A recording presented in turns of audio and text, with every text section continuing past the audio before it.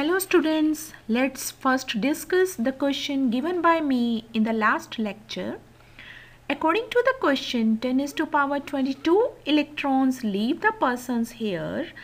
That means n will be equals to 10 is to power 22. And you know that the charge on an electron is 1.6 into 10 is to power minus 19 coulomb.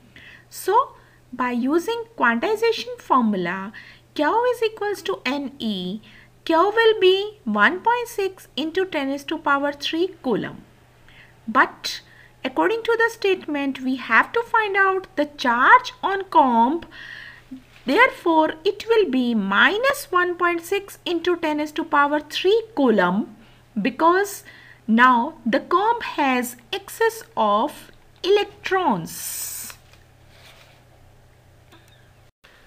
In the last lecture, we have discussed the Coulomb's law. Now let's discuss its vector form. Firstly, we will discuss when the two charges are similar. As shown in the figure, consider 2 point charges Q1 and Q2 placed in vacuum at distance r from each other. As the charges are of same kind, that means either both are positive or both are negative. Therefore, the product of Q1 and Q2 will be greater than 0 and they will repel each other. In vector form, Coulomb's law may be expressed as F12 with vector sign. That means force on charge Q1 due to Q2, and it will be equals to 1 by 4 pi epsilon naught Q1 Q2 upon R square into R21 cap.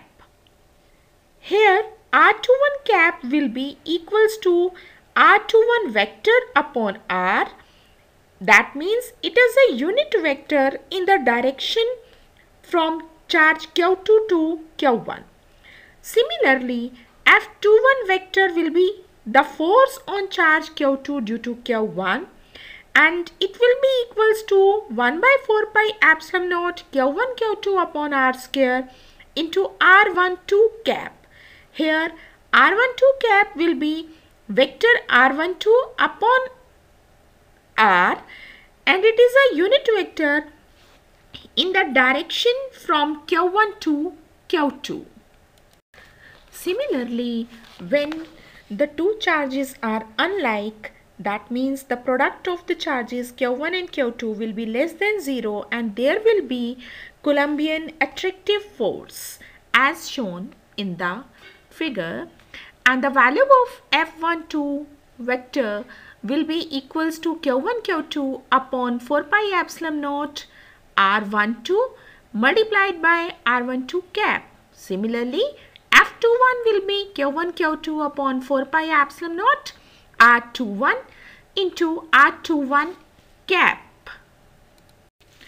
The importance of expressing Coulomb's law in vector form gives us the additional information about the direction of force. This means that the two charges exert equal and opposite forces on each other. So, Coulombian force obeys Newton's third law of motion. Secondly, as the Coulombian force acts along F12 vector or F21 vector, that means along the line joining the centers of two charges, so they are central force and the nature of force is conservative. Units of charge. Firstly, in SI system of units, the charge unit is coulomb.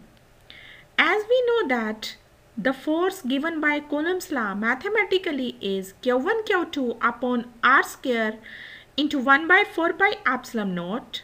So, if in this equation we put Q1 and Q2 as 1 coulomb and the distance R as 1 meter, then F will be only equals to 1 by 4 pi epsilon naught. That means that is equals to 9 into 10 is to power 9 Newton. So, 1 coulomb is that amount of charge that repels an equal and similar charge with a force of 9 into 10 to the power 9 when placed in vacuum at a distance of 1 meter from it. In CGS system, the unit of charge is known as electrostatic unit of charge or ESU of charge or stat coulomb. 1 ESU of charge or 1 stat coulomb is that charge which repels an identical charge in vacuum at a distance of 1 centimeter from it with a force of 1 dyne. And in electromagnetic CGS system, the unit of charge is ab coulomb or electromagnetic unit of charge. And the relation between the three will be 1 coulomb is equals to 1 by 10 ab coulomb equals to 1 by 10 EMU of charge.